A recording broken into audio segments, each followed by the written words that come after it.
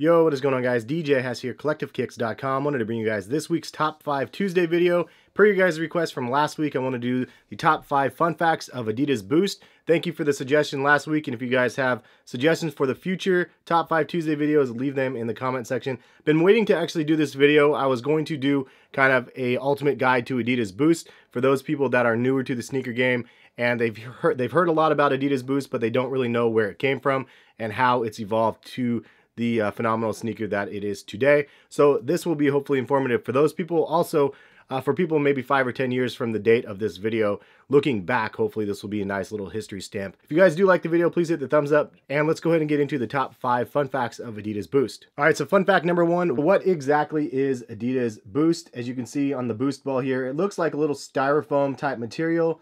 It looks a little bit springy, and it looks kind of rubberish. But what is it made out of? It's actually made of hundreds of nuggets of super springy thermoplastic polyurethane. And those little pellets are actually just fused together, and it creates the Boost material. So fun fact number 2, let's go ahead and get into the history of Boost. We're gonna just cover the history of Boost from the production perspective first, and then we'll get into a little bit more of the history and the rivalry that they have with Puma in a minute. In February 2013, the Adidas Energy Boost launched, and that was the very first sneaker that actually featured the Adidas Boost technology. May 14th, 2014, the Pure Boost came out, and it was geared towards running, but it actually was the first pair of sneakers that really crossed over to the lifestyle segment. People like myself definitely like those sneakers a lot. Organically, they just became the lifestyle model. October 2014, the Adidas Baskelball D Rose 5 sneaker was the very first basketball sneaker to feature Adidas Boost, followed by the Crazy Light. February 11th, 2015 was a pretty phenomenal day for Adidas because that was the first date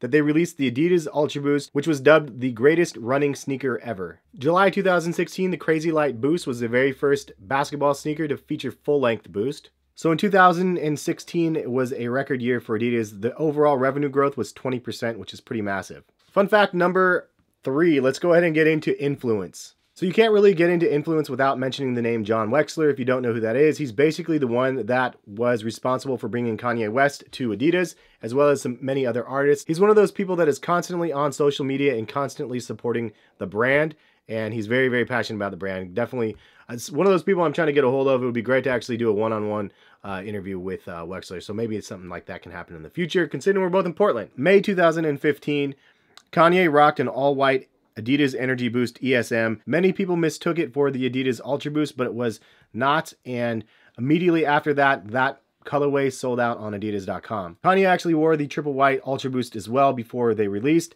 May 19th, they actually released in 2015, and they instantly sold out. It was the very first colorway of the Ultra Boost to actually sell out and have a resale market. February 28, 2015, 9,000 pairs of Yeezys dropped. The very first model that Kanye designed, the 750s, and it was the very first model that had encapsulated Boost. That instantly sold out as well. June 27, 2015, the Turtle Dove colorway of the 350 Boost released in the encapsulated Boost as well. June 27, 2015, we saw the Pirate Blacks release. 2016, we saw tons of growth with the Adidas Ultra Boost in the version 1 and 2 colorways. We also saw lots of growth with the Yeezy line, as we saw 5 colorways of the 350s and 3 colorways of the 750s release. So fun fact number 4, let's go ahead and get into the rivalry with Puma. If you're not familiar, Puma has a sneaker called the Energy, as you can see right here, and it looks like it has Boost on the shoe. I did a video showing this, as well as the Saucony Everrun and the Skechers Burst,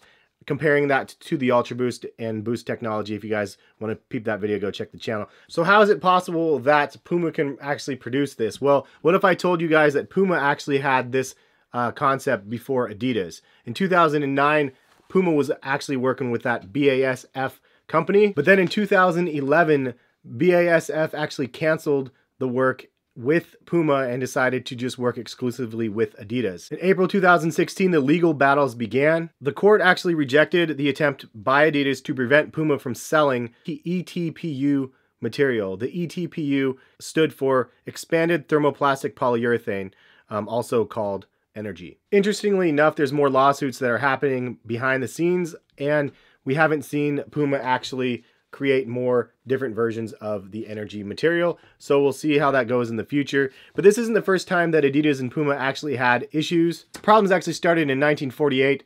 The family members Adolf and Rudolf Dassler, they actually had one company and then they separated because of their arguments. Adi Dassler started Adidas and Rudolf Dassler started Puma. Fun fact number 5, why are Adidas Boost sneakers hyped up in general? The Boost materials that they feature on the Adidas sneakers look like a gimmick, but when you try them on your feet, it's the truth. It's really responsive. They're very, very cushiony, and they don't disintegrate over time. It's just a really, really comfortable pair of sneakers. Like I said in the past, all pizza is good.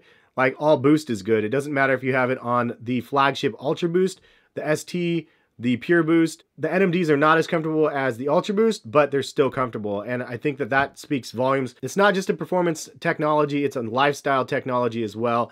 One where you can stand in these all day and your feet definitely are a lot more comfortable. You could be a pro athlete or a server at a restaurant and your feet are going to be thanking you for Adidas Boost no matter what. So obviously the Kanye effect is definitely something that is a reason why these are hyped up. Kanye released his own sneakers, and as ugly as they were, the 750s, people jumped on it. They loved those shoes as soon as they released, as much as everybody made fun of them before they dropped. He just has a different vision. The fact that Adidas is helping him create his vision into a sneaker, I mean, it's a no-brainer. It's really, really coming together well for them, and he has a massive audience. Him paired with the Kardashians, I mean, it's just the way it goes. Like, he has a massive social media pull. But social media is another major factor why I think that Adidas is flourishing in 2016 and 17 and beyond, because they really have a strong following on social media, and their hashtag game is strong. They're active out there on social media in a way that other major companies like Nike just is not doing. It feels more personal with Adidas than it does with Nike. Nike, it feels like you get robot responses, and that's just the way it goes. So what is next for Adidas Boost technology? Number one, I think that they need to market their Boost insoles. I really think it would be something that would sell. I know that they've released some cleats with insoles, but it would be awesome to actually have regular Boost insoles. Been something I've been asking for quite a while now. Hopefully they'll make it come true. Another thing I think that they can do is create Boost slides. I think that Boost slides would be amazing. I actually did a custom Boost slide that I ended up making that I was really, it just turned out mediocre, but it was still a fun concept, and I think that Adidas needs to make that actually happen. Collaboration game is on point. They always have tons of collaborations. One that I would actually like to see is an undefeated Ultra Boost. That would be really sick.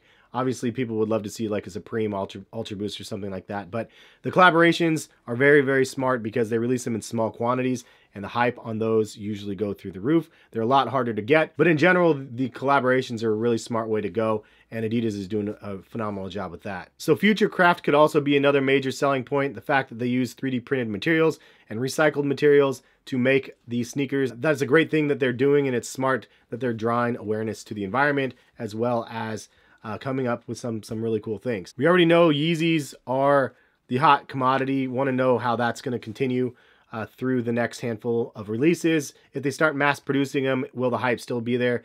I say yes to some extent because they're still extremely comfortable sneakers. And even if every colorway was still sitting in stores, I would pick some up because I really like the overall fit and the comfort of the shoes, regardless of any of the hype. The Adidas Basketball line is really solid as well. I definitely see a lot more growth with that. I did a review of the Crazy Explosive Low recently as well. Probably going to be a great summer basketball sneaker. If you guys have not seen that review, you can check that out in my videos. And you can see that they'll be growing in other sports like football and whatnot as well, especially with cleats that have insoles that have the Boost technology. I think that the average consumer that's tried both technologies will tell you that Boost and PrimeKnit is better than Flyknit and Lunarlon. That direct competition with Nike, I feel like Adidas has the edge at this point. Nike really has to bring it with some better technology. I haven't tried the Vapor Max yet. I will have a review on those soon. Definitely stay tuned for that because I'm really anticipating those sneakers, and I just really want to see how the comfort level is on those comparison to Boost, as well as to other Nike models. Anyway, so that's all we have. Thank you guys for watching the video. Hopefully you guys enjoyed, and if you guys want to leave some comments on future Top 5 Tuesday videos that you guys would like to see, as well as top 5 fun facts of certain sneakers or models. So going forward, I think I'm going to do 2 different top 5 series. One for top 5 sneakers, anything sneaker related that you guys want to see, but also I want to do a top 5 fact video where basically every week I'll cover a pair of sneakers that you want to know a little bit more history on, such as the Stan Smiths, Air Max 90s, Air Max 95s, whatever pair of sneakers you guys want to know a little bit more about. Leave a comment and let me know, and I'll create those content as well. I'm trying to diversify my content, break away from the unboxings. I'm still going to do unboxings, but more probably like one of those a week where it's just bundled with everything I pick up. And hopefully you guys like that type of video.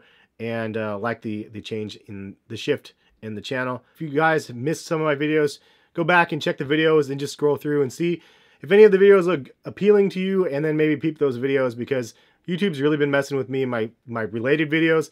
I don't even see my own videos on my own feed, which is just ridiculous to me. Still planning on making lots of content for you guys and enjoying doing that regardless of what YouTube does. And hopefully you guys appreciate that and like the channel. But thank you all again for watching. Have a good one. Peace, guys.